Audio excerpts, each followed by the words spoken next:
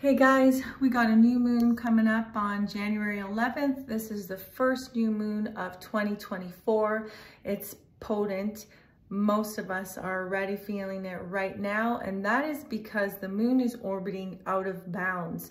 Starting today until January 11th, this moon movement is out of bounds, which symbolizes a pulling deep into the depths of our subconscious mind, which will be tugging on the limitations we are stringing along on this journey. Lyra constellation is also aligned with our sun and earth. It started in December the 31st all the way until January 20th. This influence of energy is bringing to us leadership roles. How can we be a leader in our life, standing up for our peace and relaxation within our bodies? How can we be our own authority figure and stop craving the approval from outside sources?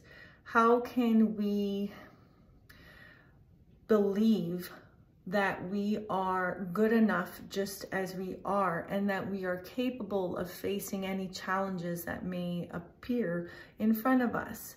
So there are a lot of negative beliefs that are going to start to come into your conscious mind, and that is not to break you down, it's to build you up. So instead of running from these feelings, pause, take a moment, observe them, and see where you can shift it and call more light into those areas. Remember, you are clearing trauma, scars on our consciousness that have been carried for eons, starting with the first lives our soul had in the stars. So these take time to heal. You may think you have healed something, and that there it is showing up again. So have grace with yourself, be patient, allow it to come to the surface, because this is where the magnificence is. This is when you give yourself the authority to change and alter the belief into something that holds more light to serve your sovereignty. So love yourself through this. This new moon is potent. This whole year is going to be potent.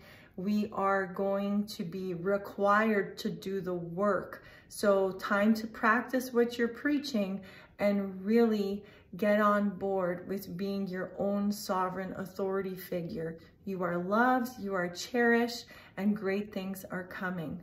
Namaste.